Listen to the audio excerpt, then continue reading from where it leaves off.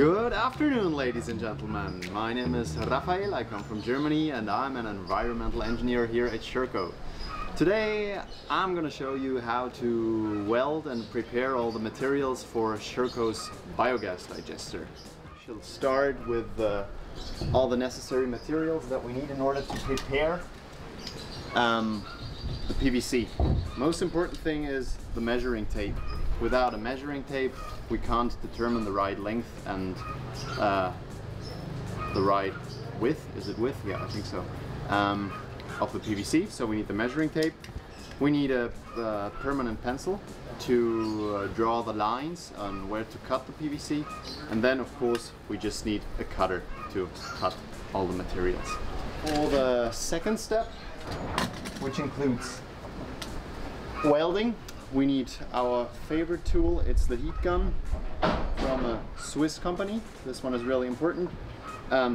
Safety first, so we need the safety gloves to protect ourselves from burning our skin. And very important as well is the roller to roll or to press all the PVC together.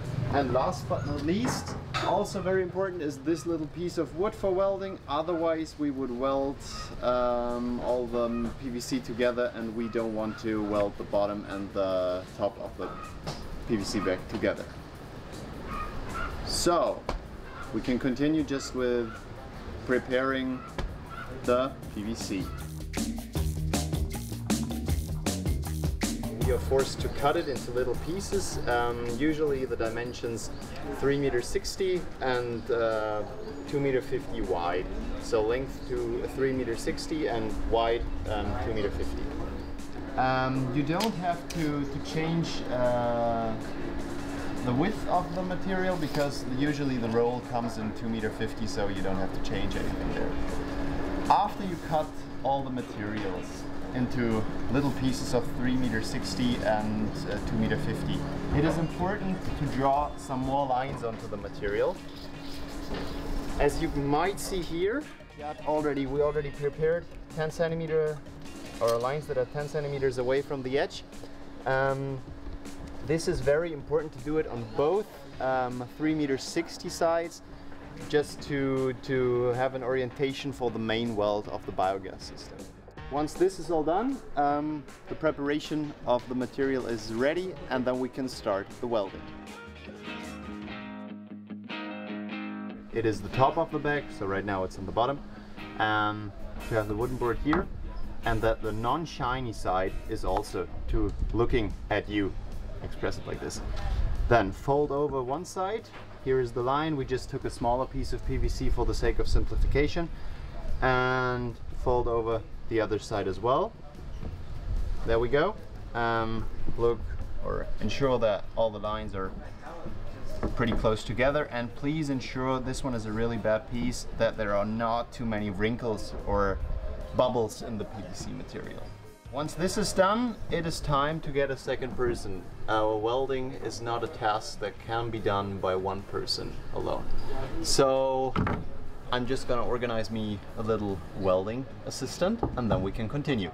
Really important before you start the welding is to wait for the heat gun until it is really, really hot. Otherwise, the weld will not work. So usually the position of the controller, of the heat controller here, you can see it, it's between 4 and 6. I prefer welding around 5.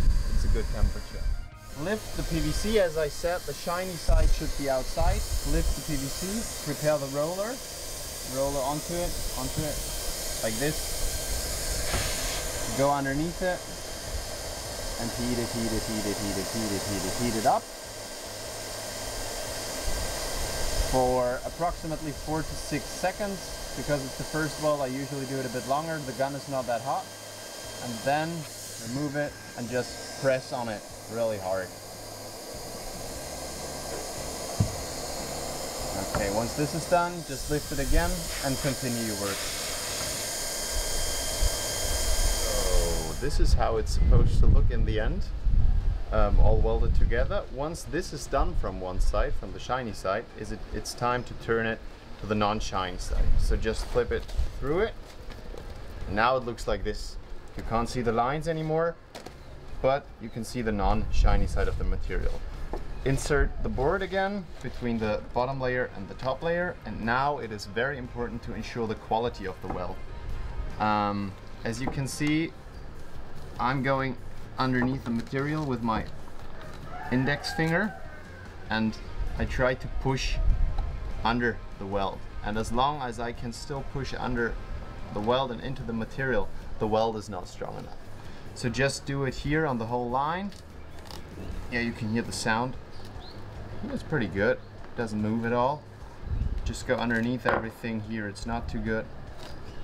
On the whole side, just like this. You see, it's not good here. You can move underneath it. It's not strong enough. Once this is done,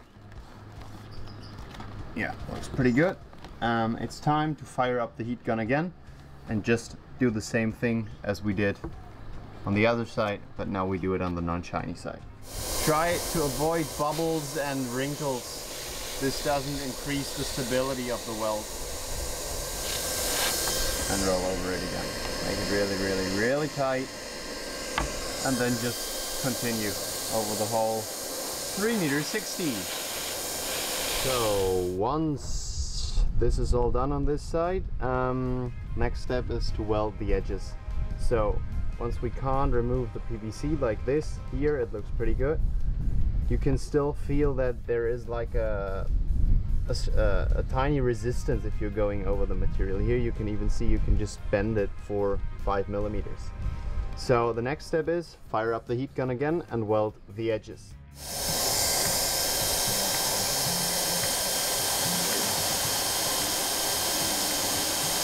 Now they start to melt. Now go over it. High pressure. And then just continue over the whole 3.60 meters again. So in the end, here you can see a very, very good weld, edge weld. You can go over it and it just feels like one piece of material. As long as you can still feel it, the resistance, like here you can still feel it, or even here you can move it here, like this. That's very bad. So this is how it's supposed to look like in the end from this side. Here it's also pretty good, here is also pretty good. And wherever you get these resistances, go over with the heat gun again. Once the inside of the bag is completed and all the edges here are welded inside the bag, it's time to turn the bag from the inside to the outside again, to the side with the lines. And basically what we're doing here is exactly the same as we did on the inside earlier.